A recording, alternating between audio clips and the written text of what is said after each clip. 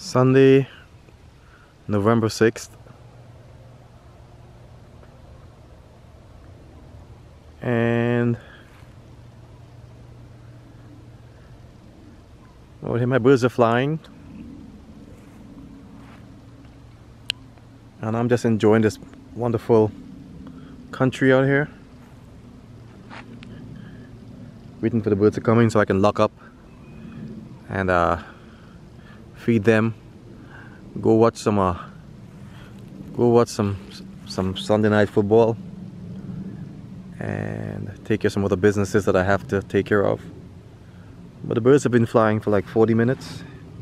It was pretty. It's maybe 4:30 now or something, and it's really interesting that today was a very sunny day, but it's getting dark pretty fast. I mean 4:30 and it looks like, you know, it looks like 6:30 here. 7 o'clock is, you know.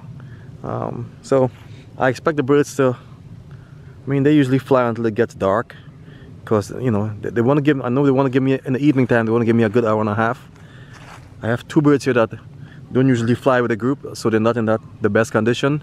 There's one right there, he's trying to land. There's the other, and there's a group. So they, you know, they kind of sway in the group to fly down, which is fine. You know, I kind of want to go in too, but I wanted to just do a quick video.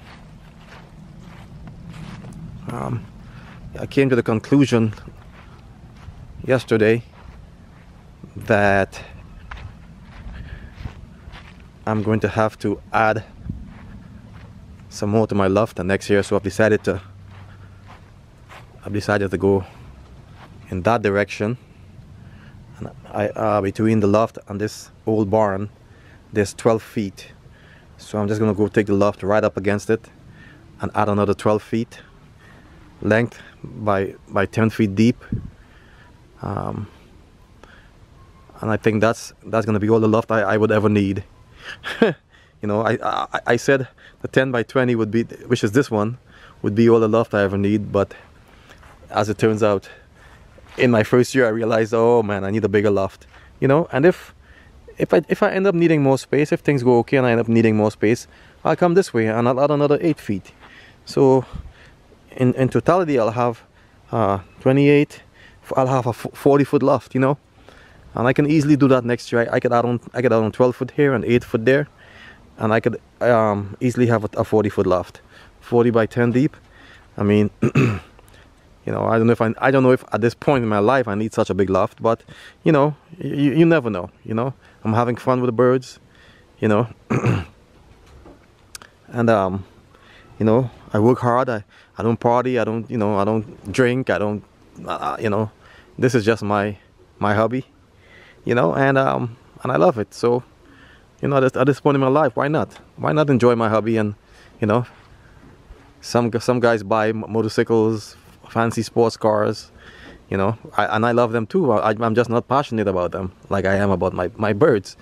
So I'll probably add next year, I think, another 12 foot right there on that side, this side of the loft right here, and right here. I think I'll add another 12 foot right here, going that way, and I'll repair this old barn. And somebody was suggesting to me that I should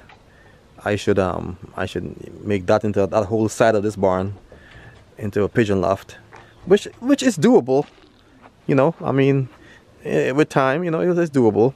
But the thing is, I have my chickens right there, my chickens right here, and the truth is, I don't know if I want my chickens so close to my birds.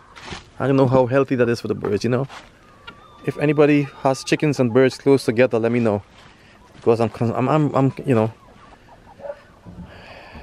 know, I could easily build this in here, you know. I could build it into you know, a loft, you know, and I could have it done relatively quickly if I wanted to. But you know, then what? Then I'm gonna be totally spending my whole day messing with pigeons, you know, and then it becomes a big job as opposed to a hobby and fun, you know. So something to think about. But if I get a few loft hands, so you have a couple of people that want to do it, you know, that's fine. But I don't think, you know, this 20-foot loft was supposed to be enough for me. You know, I got it. I built the aviaries. I decorated the insides, you know, sectionized them, and I'm really finding that I need at least one more section. So since that's 12, you know, that's 12 foot there, I think I'll just go right up against that barn, block that whole area off there, take the barn door off and just make it the sides, and I think that would be plenty of loft for me at this point. But the birds are still flying. I have this little got this little cat right here. His name is Louis. Got him like 2 months ago, tiny little baby. And Louis, we just started letting him out, and he's having an interest in my birds. So he has to be trained that the birds are out of bound. But we need him here because, you know, I've seen some little mice and stuff, and you know, every farm has to have a couple of cats to take care of the little critters, right, Louis? Yeah, it is what it is. But yeah, the birds are flying, and I just wanted to make a quick video here just to show you guys, you know, the outside setup. I have a pigeon buddy from Quintero Lofts. He wanted me to show him how this was done here. This is dirty right now, but he wanted me to show him how it was done, and I'm gonna show him how it was done. I didn't build it, but I have to show him exactly how that was built. And tomorrow is my big loft cleaning day. I mean, my loft don't really stay dirty. You know, I clean my loft every day, sometimes twice a day. I think I clean it once a day, and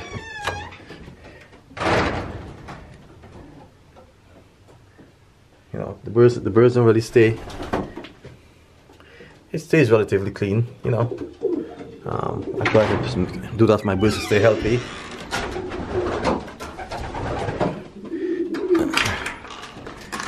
It stays relatively clean, but tomorrow is a big day when I clean my trays once a week.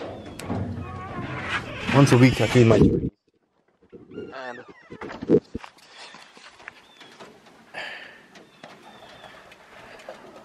that's these things right here, you know, from the bottoms of the aviaries. I clean them once a week, so they're dirty right now. And then I take that poop right there, and I do organic stuff with my birds. So I turn that poop for my garden over there. So it's a whole recycling deal that's going on here.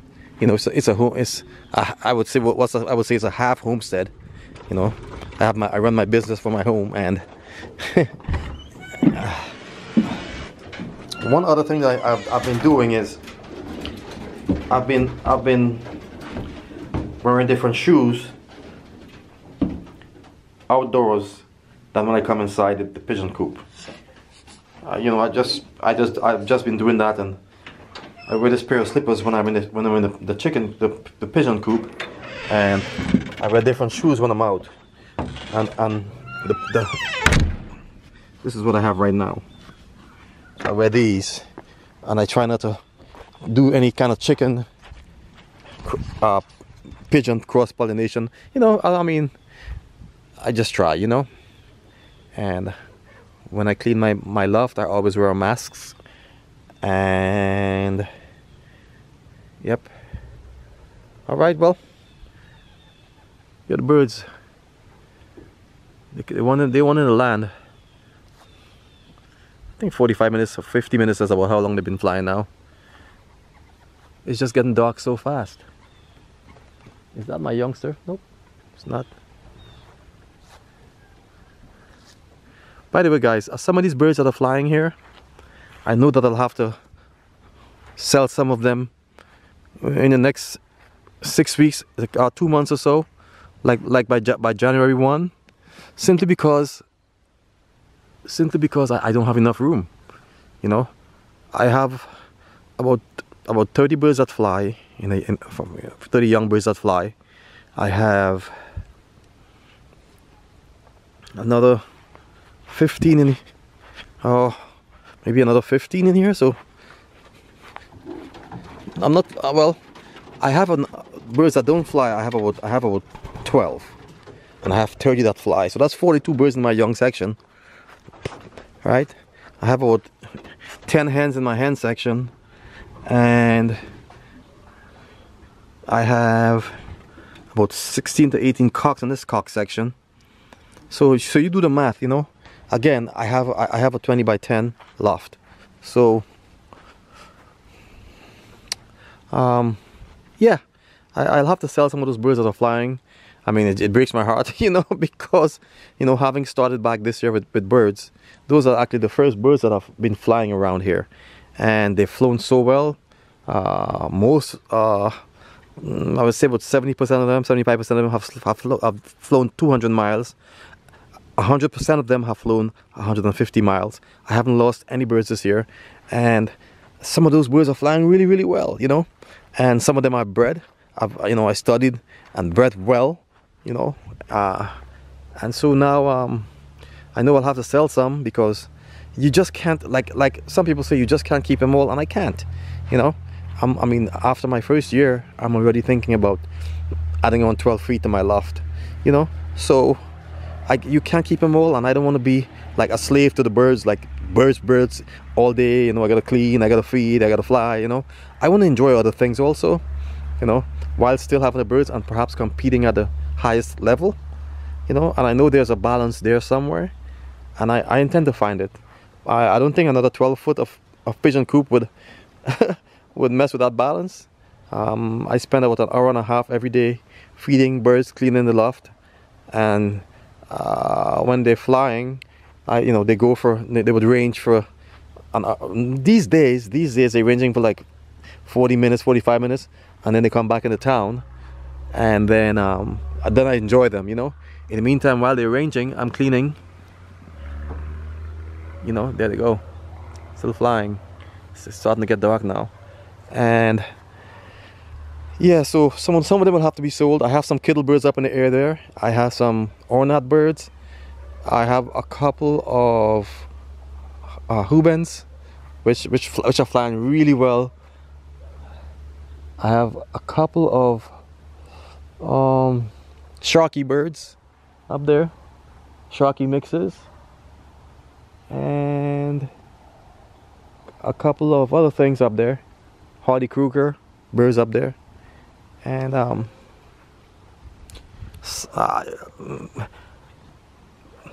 I can't raise them next year, you know, so I'll just keep a few for me, and then try and get some youngsters.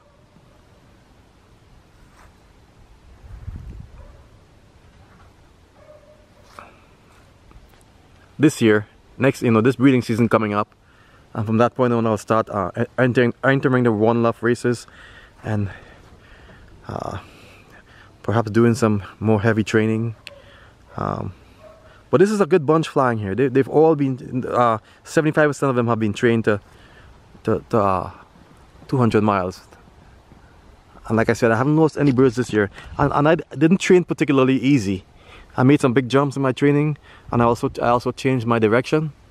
I went from training north, northwards. I went straight south for the 200.